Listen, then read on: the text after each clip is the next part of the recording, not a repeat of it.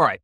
Hi, everyone. My name's Nat, Head of Community at Exceptional Individuals, and every Thursday we deliver these inspirational, exceptional, enlightening, some may say, webinars on neurodiversity and related subject areas. Today is going to be really insightful, and it's going to show depression in a way that you may never have seen before. Depression is one of those things that everyone experiences at some time, but that thing like, am I depressed or do I have depression? And what is the relationship between feeling down and being neurodivergent, or feeling down for a long time, which is affecting your day-to-day life? When we talk about being neurodiverse and it being disabling, is it the condition that is disabling? Or is it the baggage that comes along with the condition, such as depression? These are just some of the things we're going to be tackling today. We are going to be looking at depression overall, but unfortunately, for you lucky ND people out there, we are more likely to suffer from depression than the average Tom, Dick or Harry. And as such, it seems only right that we cover it today in a little bit more detail. As an organisation, the majority of us are neurodivergent, and I'd pretty much say 100% of us have had depression, or at least been depressed at some point in our life. Experts via experience, but also this research, a lot of it was inspired by my work in my master's at the moment. But I very much encourage any of you to share your own experience, your own point of view, and we'll go from there. The last webinar we did was on pharmacokinetics and pharmacodynamics. It was a difficult one. Well done for those of you who attended it and get through to it. We've been learning about drugs and about what are they, how do they help us, how do they relate to neurodivergence, because we always get told you can't treat autism with drugs, but you can treat or support the treatment of co-occurring conditions such as mental health, such as depression. Depression! Yeah, today's a depressing subject, but it doesn't have to be, because there is much research going on. And first of all, being depressed is a perfectly natural thing, and depression is maybe when the body takes it a little bit too far. We're going to be looking a lot at today about the evolutionary benefits to depression and how they have helped us survive for millions of years. And I think this is a nice way of looking at it, because just how we have reframed neurodiversity to see the benefits that thinking different can bring to us, there are also benefits that come as a result of mental health issues such as depression. I'm not saying it's all sunshine and rainbows, far from it, but there are a lot of benefits that can come as a result, or at least theoretical benefits. Those are some of the things we're going to be looking into. First question I want to pop out to all of you is, what ND, neurodivergent condition, contributes to depression? Are we looking at autism, bipolar? What other ones are we looking for? Schizophrenia? It is all of them. Yeah, all of them do.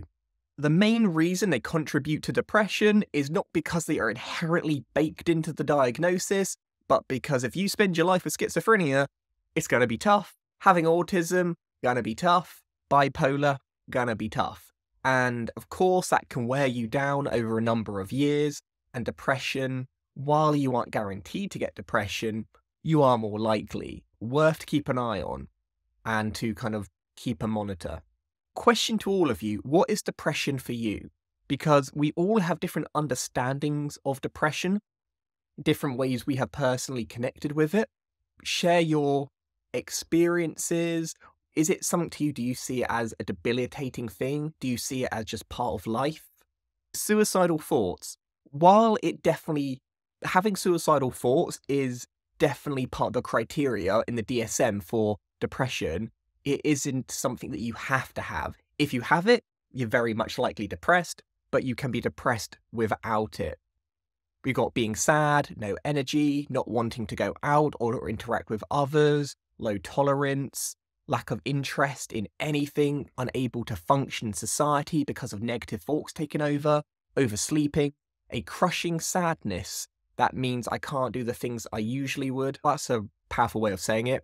Not well liked, struggling with social connections, overreacting. Wow, many. Really interesting. One thing that, again, I really want to make clear is being depressed and having depression are different. That is crucial. In terms of these things, being sad, well, that isn't depression. If you are sad for a prolonged period of time, for no apparent reason, that's depression. Let's say I don't know, a family member recently passed away and you were sad for a month. That wouldn't mean you have depression because your reaction is perfectly reasonable to what has happened in your life. If you are just feeling that all the time and there's not a direct correlation or longer than you would imagine to be, then possible. No energy. We all have low energy from time to time. Maybe we go for a run. Maybe we've been doing a lot of revision. But if you always have that fatigue, again, for no apparent reason, it's possible. Overreacting, oversleeping. Yes, oversleeping, undersleeping could go both ways. Another one no one mentioned is sometimes overeating, undereating. Feeling lonely, even when you've got family and friends all around you. Essentially, it's feeling all of these emotions, sometimes not all at once, sometimes all together, without necessarily the rationale to justify it or explain it. It's completely normal to feel emotions.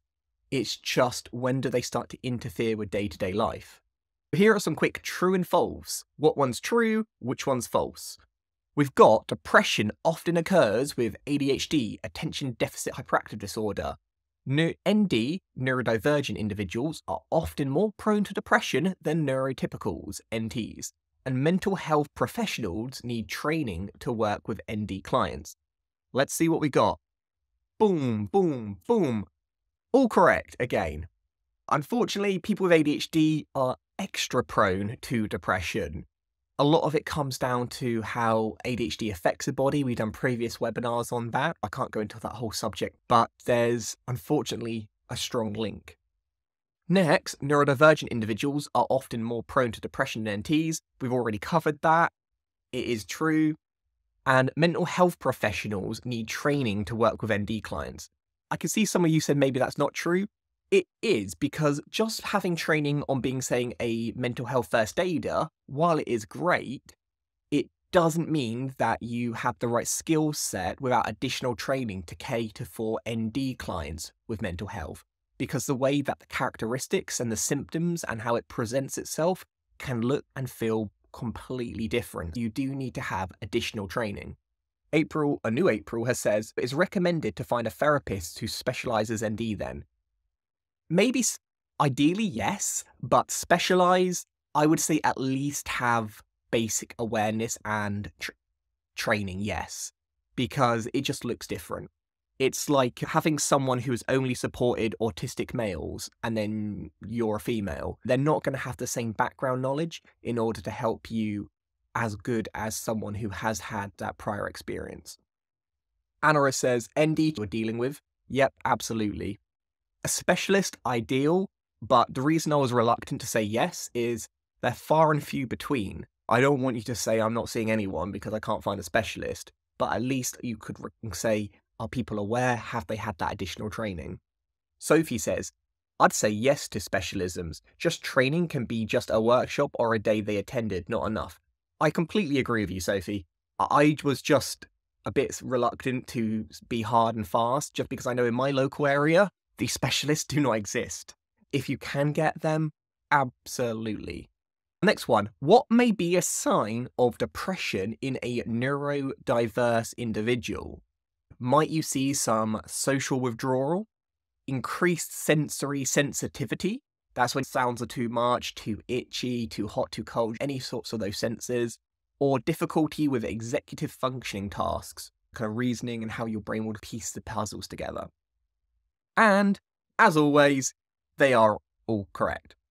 When we talk about, say, conditions like dyspraxia, it's really interesting because we often know it's to do with how the brain processes information, and a lot of the time, bosses and managers are confused because sometimes their dyspraxia seems to be a massive barrier, and other times looks like it doesn't even exist at all.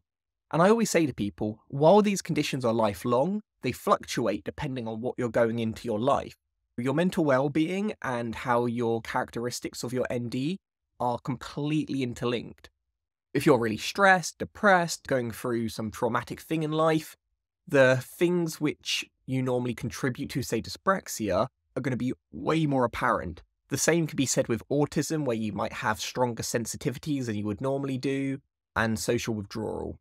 But yeah, these are all things to really look out for. Again, being neurodivergent, I personally don't think is a disability, but I do think that having it means you are more likely to be disabled by other factors and elements in life. The struggle is very, very real, but I do think that it's important to know that two things are separate, but also how they kind of interlink together. But please, if you disagree, let me know. Which of these have you experienced this week? And the timing is really important when it comes to, is it depression or is it just feeling depressed? Have you had a depressed mood? Have you had a loss of interest, a change in appetite, sleep disturbance, agitation, or loss of energy? We've got quite a lot of people being a bit agitated, poor sleep. I know I'm feeling knackered today as well. In terms of how we diagnose people, there's different guidebooks, but one of the main ones when it comes to worldwide is the Statistical Manual of Mental Health Disorders, the 5th edition. And these things, again, if you have just experienced in a week, maybe that's just how you're feeling. But if it's for a long period of time, maybe depression. Q7, hate this questionnaire. Oh, yeah, and I hate it. When you do, I'm sure a lot of you have done those questionnaires where you've got to say if you're suicidal, you're depressed, and you're like, I only came in for a headache. And I'm thinking maybe I do have all these things. Those questionnaires always kind of concern me. And they'll be looking at it, and it was according to this, you're feeling a lot worse than you were a week ago. And I was like, I don't remember what I put. Like, my answers are always changing. But yeah, those things are challenging. They do have to do it, though. When I say they do have to do it, who are these people? Who are the people who determine whether or not you have depression symptoms? And why do they decide? This reference I mainly used here is the APA, which is the American Psychoneurological Association, but it's similar people no matter where you are in the world. What we've got here, we've got one for academic, one for doctor. This question is more difficult or more nuanced than you would probably think to begin with. Who determines? Well, do doctors determine? Doctors will be the person that says, yep, from this what research that I have been given and I have learned, you have it. Partially doctors, but academics, they're the one who's do the research, creates the guidelines, maybe them.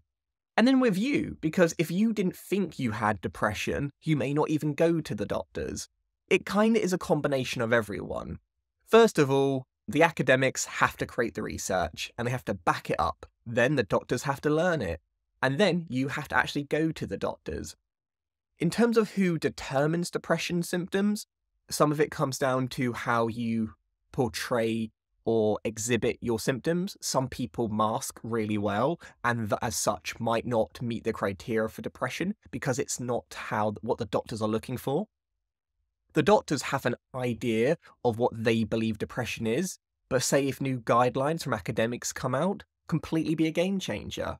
But academics are also beholden to the doctors because if they create all this research and the doctors don't implement it, it's effectively worthless. There's lots of different people who are involved, but do not undermine yourself. You are definitely a part to play in this. We've got mental health professionals, researchers, and organisations such as the APA determine the diagnostic criteria for depression based on research, clinical observations, and expert agreements. Sometimes it's just observations, other times it's like brain scans. There's multiple ways of doing it. Anna says some are depressed from very early. They won't know how often they think it's part of their personality, same as ADHD. That's really true, actually, because they often ask you, how have you felt over the period of the last 6 months? Because they want to see like the long term. But if you have always felt that way, how are you going to know? And another thing is, while I keep mentioning that being ND and mental health are separate, they're intertwined. Which one begins and one ends? You might be saying, this might just be my autism, or it might be mental health. One of them I can treat, one of them I can support. Next question is, what do you believe is the biggest barrier to mental health services for neurodivergent individuals with depression? What is stopping us? What's this big old roadblock? Do we have a lack of resources and accommodations for people who think differently? Do you think there is stigma around neurodivergent conditions, which might make it harder to get support for mental well-being? And do you think that the difficulty with social communication is stopping us from getting support, which doesn't stop maybe more neurotypical individuals? Let's see which the winner is. Difficulties with social communication. Wow, essentially, we might be struggling, but we're not always able to communicate it to the wider world. And this is really difficult because when you go into the doctor's surgery, you've got 10 minutes, you're on the clock, you've got to tell them everything that's going on with you in a succinct way as possible. But some of us, we go off on a bit of a tangent, and that 10 minutes has run up quite quickly, and they tell you to go. Some of us might be like hypochondriacs, where we think everything's falling apart. There's so many different kind of dimensions. But also, for instance, if you go to a GP and they find you've got depression, you've got autism, well, we're going to get you support for depression. They're not going to get you that specialized service. Or if they are, you are going to be on a waiting list, like as far as the eye can see. Right? That waiting list is going to take years. I know that because I needed talking therapy because I like my OCD and autism. And they said, well, we can get you normal OCD training, which didn't help me. We can get you like autism, but you want that specialist one, you've got to wait. 4.5 years later, still on the waiting list. Luckily, I know it's horrific. And when I gave me talking therapy, they gave me 24 sessions, 20 minutes once a week. Do you think 20 minutes is honestly enough for like 5 sessions to help someone? Not at all. But we're dealing with what we've got here. And also, there's a lot of stigma. Sometimes people looked at me and thought, because you're autism, you might be exaggerating some of the things that you are mentioning. So I felt they didn't take me as seriously because of previous diagnosis. Anna says GPs are happy to give antidepressants out without much investigation. You want therapy, it's much harder. Completely agree with you. And there's many reasons for that. Giving pills, nice and simple. We're not running out of them because organizations make money from it. Whereas talking therapies, other kind of more holistic approaches, they're more resource intensive. They're less profitable, they cost more funding. It's tough. It really is tough. This big old book, these are some of the criteria. There are other books, but these are some of the ones that people normally look for when they come to diagnosing you. They'll be looking at, do you have a depressed mood? How long have you been depressed for? Do you have a diminished interest in life? Things like, say you were going to a water park, which everyone loves, and you're like, the things that normally bring you joy no longer bring you joy. Have you had a significant weight loss or gain? It's more about the extremes. It's not whether you lose or gain, it's just, is there some extreme? Are you really struggling with sleeping? Are you more agitated? Is it taking longer to think and kind of get your ideas together? A loss of energy, feeling worthless. Delusions is another one. Sometimes people think that maybe I'm suffering from like a schizophrenic episode when actually it's depression. Because though delusions can be attached to things like schizophrenia, it can also purely be depression as well. It doesn't have to have that extra layer. A reduced ability to think and suicidal thoughts. I must say, if you are having those thoughts, get help ASAP, talk to someone, because a lot of those thoughts do come as part of that delusional side. You think like everyone's against you, but they're not. Anna also says, my advice is take any therapy they offer. I went for something else. This is where I found ADHD was suggested. Otherwise, I wouldn't know I have it. No, I totally agree with you as well there. The help may not always be perfect, but another thing, if you don't take the help available to you, they are less likely to give you further help in the future. And I swear that's true. For instance, if you say, I'm not taking that medication, they'll be like, well, can't help you. Or when they offered me CBT therapy, I did not want to do it. But I also know that if I go to them next week saying I'm still really struggling and I turn down previous help they gave me, they're not going to care, are they? You do have to take as much support as you're able to. What are some possible issues with this DSM-5? This big old book that tells you if you have depression or not. What's the issues with it? And let's have a look. So we've got the problem is the person rather than the environment. That's like a general kind of thing that people often say. The book is a little bit more blamey on the person rather than knowing about the environment we live in. We've also got cultural bias. This book was very much written from a Western kind of white person perspective. And we also got, it infers that depression is a singular thing rather than something that is intertwined. Let's see, we got 50-50 almost for the first one. I would say the DSM, unfortunately, does kind of blame the person. It very much is what is happening to you. It doesn't take into consideration, like, what's your environment? What's your economic background? What is, like, the political situation in your country? It only takes you, not everything else.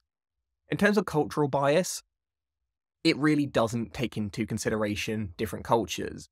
That, I think, falls onto the GP or the medical practitioner in order to input that additional lens on, but it isn't in the book.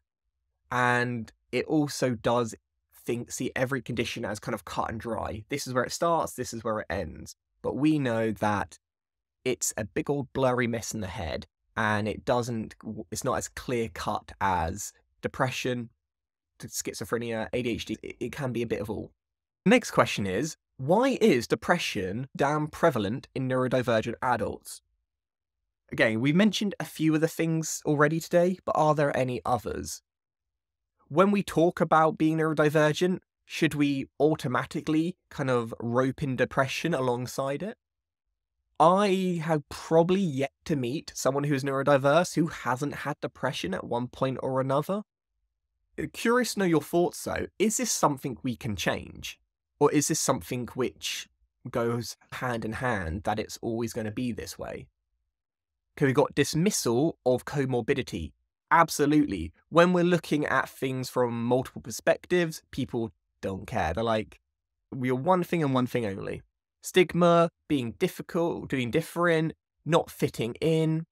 We've got a lot of societal factors here. How other people treat us. Learned hopelessness, also being disappointed time and time again. Misunderstood symptoms. Interestingly, no one here says kind of like genes or genetics. It's all about how other people respond. And that, while might sound not great, it does mean that as a society, it's something that we can work on. Don't expect overnight change, but it is something that with the right understanding is possible. Well, April says, repetitive cognition in autistic people. Yeah, the way that the brain is always kind of going over might essentially wear it out and kind of get people feeling down. Getting the brain kind of fixated on things and not being able to move on. Always being super aware of how people are interpreting your behaviors. On this one, what I want you to do is rank the reasons depression is prevalent. You talked about what you think it is. These answers are part of the reasons. But what do you think is the biggest reason that adults are not feeling great? Is it a result of our modern lifestyles? Essentially, if we went back in time, would we still have depression? As a mechanism for dealing with sickness, when we're feeling really under the weather, the brain kind of like has a fuse and it short wires, and depression is essentially your body saying, this needs to be reset. You need to change something. It's like a fail-safe. And we also got as a mechanism to avoid conflict. If things get too heated, again, your body will just kind of shut down and kind of wait for everything to blow over. This is a reference which not everyone might get, but in my mind, if ever you watched WALL-E, the Pixar film, when Eva, the little female robot, was kind of waiting, the world was all like doom and gloom, and she was waiting for like some hope, she just completely shut down. And there's a beautiful scene where WALL-E's trying to like get a little umbrella over her little robot head, trying to keep it dry. But essentially, she completely shut down until there was a plan and some hope in life. And depression is like that. The brain just kind of like, I'm done. I'm going into hibernation. I'm waiting for winter to end before I kind of come out of this rut. Maybe I should have just used hibernation as a better metaphor, actually. Well, number one, we've got as a result of our modern lifestyles. It's no lie that people are reporting more depression than ever before. Of course, we've got to factor in higher likelihood of being diagnosed because there's more awareness, but also our life is go, go, go, go. It's very, very different from our kind of caveman ancestors. Depression has always existed, at least from the records. It's been there really early on. But I would say our day-to-day life, technology, social media, everything is loud and busy. As a mechanism to avoid conflict, Again, and none of these, by the way, are absolutely proven. These are theories that have been put forward, but I would say it probably is a combination. Unfortunately, this isn't the most flattering picture I could find of Andrew, but it's the one I found. Sorry, Andrew. But he did some research and he said, we outlined the rationale of why certain features of depression, including in its environmental and genetic risk factors, its association with the acute phase response and its age of onset and female preponderance, appears to have evolved from human interaction. A bit of a mouthful, but he was looking at multiple different factors with his team on how depression has evolved. Because most of us would agree depression sucks. But why do we even have it? Is it directly a consequence of the world we live in today, or has it always been there? And if, what is the benefit of it existing? April says it looks like he had a good night. Yeah, it did. Genuinely, it was the best photo I could find. I wasn't purposely screwing him over. But yeah, great research. Here is an evolutionary approach to why depression might not be that depressing. Understanding that we use it as a coping mechanism for illness. When our physical health is kind of like, for instance, say we burn ourselves, our arm's going to hurt. If we kind of broke a leg, we'll get pain signals going up. Our body is telling us it needs help. But when it comes to mental health, we have a different approach. Depression, they say, is the body's response to say, something's not right, warning, warning, mayday, mayday, SOS, I need help. But we don't ignore it. Possible evolutionary reasons for why there's depression. I want you to say if you disagree or agree. Again, these are proposed, they're not definite, but they're interesting nevertheless. We have depression and immune system changes don't relate helpfully. Depression offers non-immune benefits. Depression protects against infections in those with weaker immunity. Depression doesn't help ancestors defend against pathogens. Depression has protective benefits. Depression isn't helpfully linked to changes in the immune system. If you don't know what these mean, just guess and I'll tell you in a minute. We've got disagree and agree. And again, these are things which have been proposed, but we're still looking to see if there's real evidence behind it. First of all, depression and immune system changes don't relate helpfully. When we're looking at, like, if you get depressed, does our immune system start to shut down? Or does our immune system start to shut down and then we get depression? Essentially, remember, depression is that warning system. Then we got depression offers non-immune benefits. This one is interesting. If we get depression, could we get benefits to our immune system, or does it offer no benefits? And this is something which we're still kind of agreeing. At the moment, most of you have said no benefits, but maybe having depression might trigger things in the brain to say, actually, immune system, go, go, go, you need to go there. Just like when you get a cut, your blood cells start to clot up and they start to create like a scab in order to protect you. Could depression be doing the same thing for our immune system? Depression protects against infections in those with weaker immunity. Another protection thing. Depression didn't help ancestors defend against pathogens. It did or it didn't. And these are questions we might not have answers to, but they're really interesting to see, is there a link between something which has evolved? Like, anxiety is amazing. Anxiety's kept us alive for years and years. But when our body gives too much anxiety, or anxiety in a context when there is no danger, that's when it's a bad thing. Is depression similar to anxiety? In the right context, it can be advantageous, but in the wrong context, or in a modern context, doom. Really interesting. We've got depression isn't helpfully linked to changes in the immune system. Again, we back and forth. I would love to give you answers to these. We're still learning.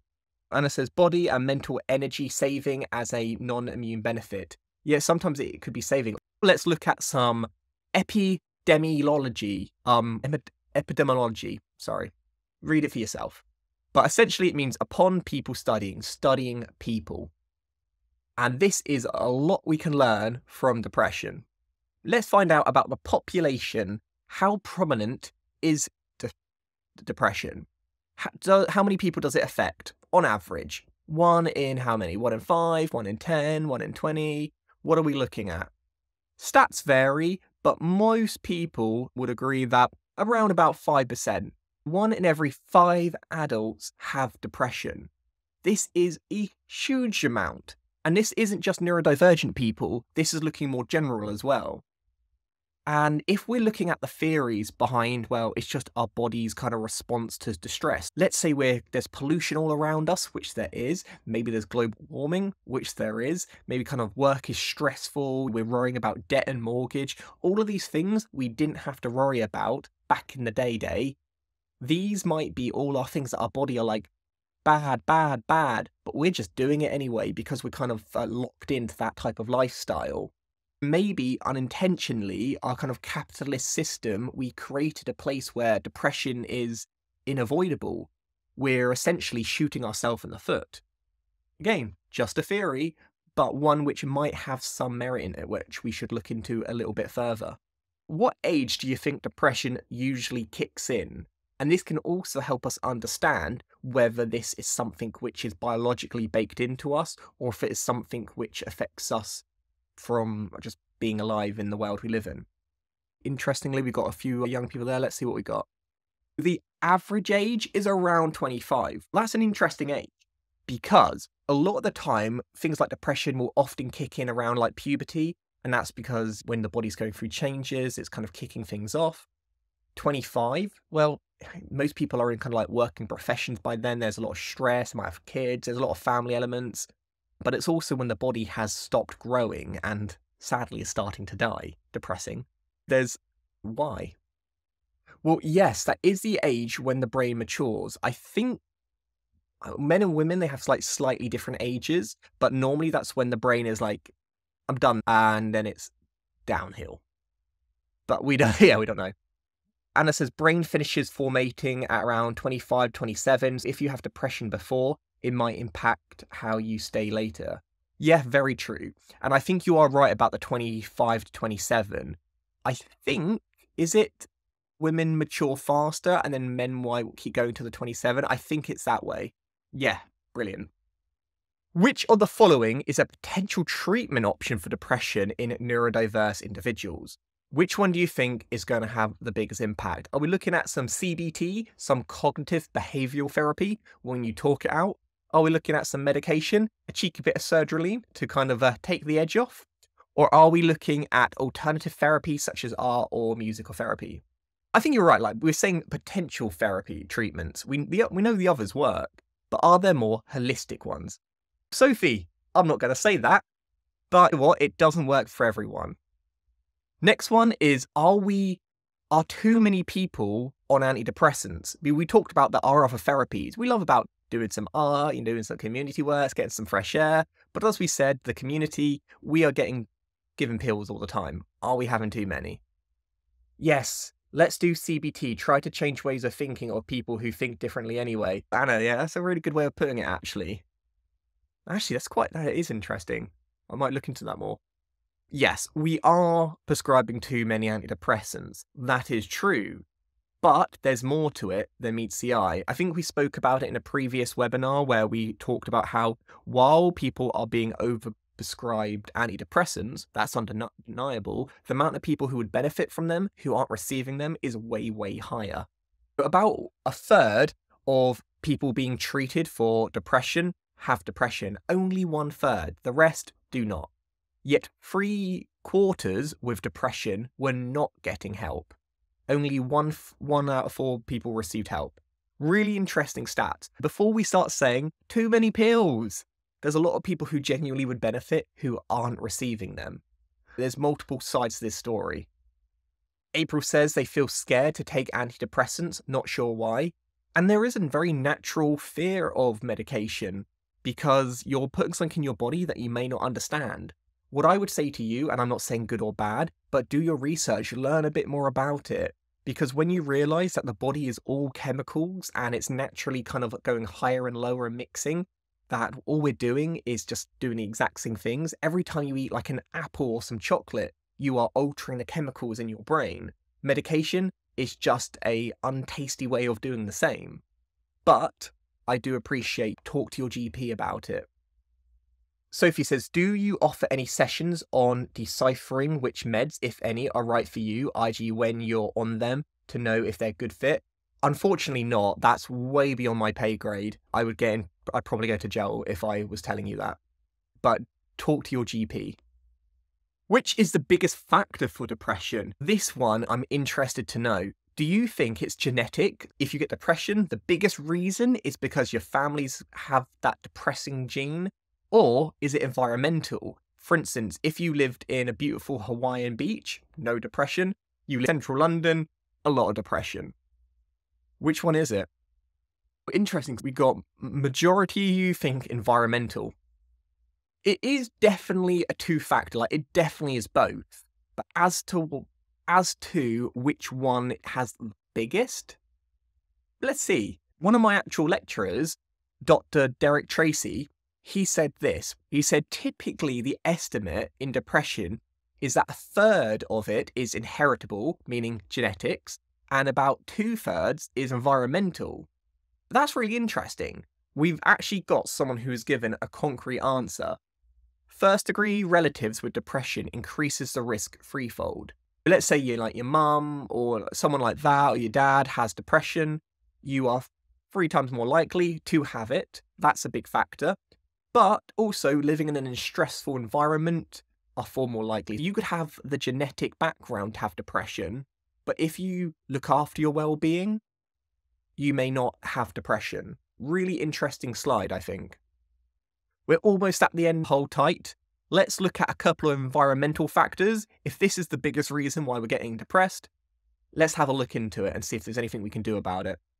Which of the following is the biggest risk factor for depression in neurodivergent individuals?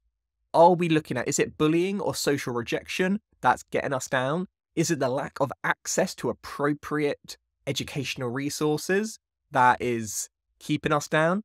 Or is it limited job opportunities and discrimination in the workplace that stops us from getting out of depression? We've got limited job opportunities, absolutely. I think jobs can give us tremendous amounts of purpose, and without it, it kind of leaves us a bit aimless. Human beings like doing things. As much as we love saying, I wish I could watch Netflix all day, truthfully, I watched every single episode of Riverdale and my God, I'm done with life. But there are many.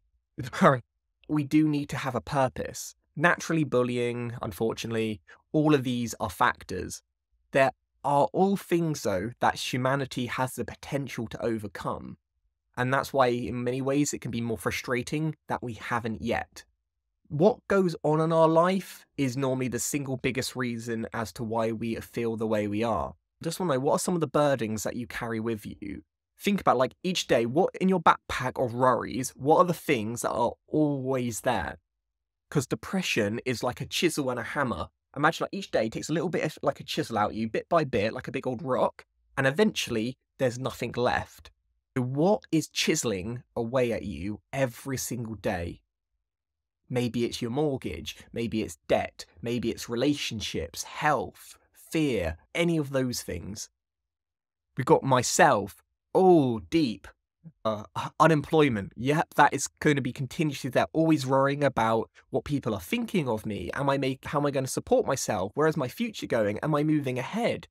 Having a different body. What are people looking at me? Am I unhealthy? Am I too thin? Home environments. It's too small. It's chaotic. All of these things being a burden to my family. Like these things, while they may not be true, or you might overthink them, if you are carrying them with you, regardless of the fact behind it, it's always chiseling away. And these things, if you can kind of release or get through them, you lighten the load and it can help you. This is why spending some time de-stressing, getting off of a computer, getting some sunshine can make a massive difference. April from EI says, wondering when I'm going to move closer to my family in Newport Wells. I currently live in North London. I mean, that genuinely could have an impact on how you feel. It might take one of those kind of items in your massive backpack off of you. So I unfortunately don't have answers to all of these, but if you are able to reduce some of this pressure, it will reduce your likelihood of depression. Money, yeah? To end on, promoting neurodiversity and mental health awareness. What can we do? We need to educate oneself and others on neurodiverse conditions. The more we learn about it, the more we're able to understand ourselves and others to understand us. And it can help spot the warning signs a lot easier. We've got advocating for accessible accommodations and resources. Not just resources for mental health, but resources for neurodivergent individuals who are struggling with mental health. And also challenging stigmas and misconceptions surrounding neurodiversity and mental health. We are filled with stigmas. A lot of us who are neurodiverse are spreading those misconceptions without even realizing. Knowledge is power. The more we learn, feel free to go to your doctor and say, what is your awareness on neurodiversity? And just make sure that they are the right professional for you in order to give you the support. It's to ask these questions. I always have to mention this because if any of you currently are having depression at work, that is a protected characteristic because it does count as a disability and you are entitled to get support in the workplace. If you want to get, for instance, some coaching or mentoring or equipment that you think could help with depression, and you want to have an assessment which is by someone who knows depression and knows neurodivergence, get in contact with EI because that's kind of what we do when we're not doing these things. Any questions from the lovely audience today? Anything that anyone wants to share, say, or feel? Sophie says, that feels like so much pressure to educate others. Yeah, I don't want to put the burden on you to change the world. Just do your bit, just bring it up to conversation when you can. You might always be able to change minds, but you can change hearts. It would feel much better to say, here's a link, come back to me after to discuss. Yeah, I mean, that might work for some people. If you could find the link, you could try it. Each ND person is their own advocate. Yep. I think because most of us are lovely, aren't we? I think as long as people know you're neurodiverse, they'll contribute that loveliness with that different way of thinking. If you are able to disclose publicly, I do think there can be benefit to the wider society, but also I'm not going to put that potential burden on you. Do it if it's right for you.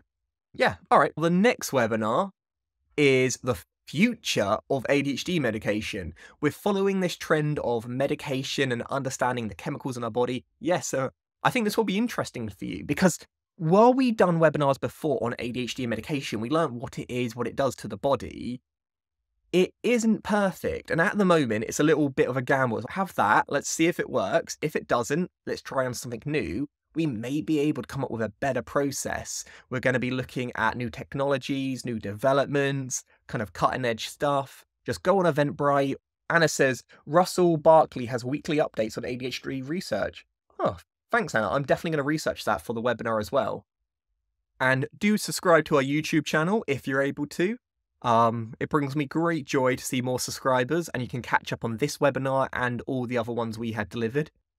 If you want to find a community which understands you a bit better, check our Facebook group out. This one is our Autism's Opportunities, but we also have one for dyspraxia, dyslexia, a general one. Here is the contact information if you have any further questions, follow-ups, or just want to get in touch. I told you it was a lot of content today, but we got through with it and in time, which is great.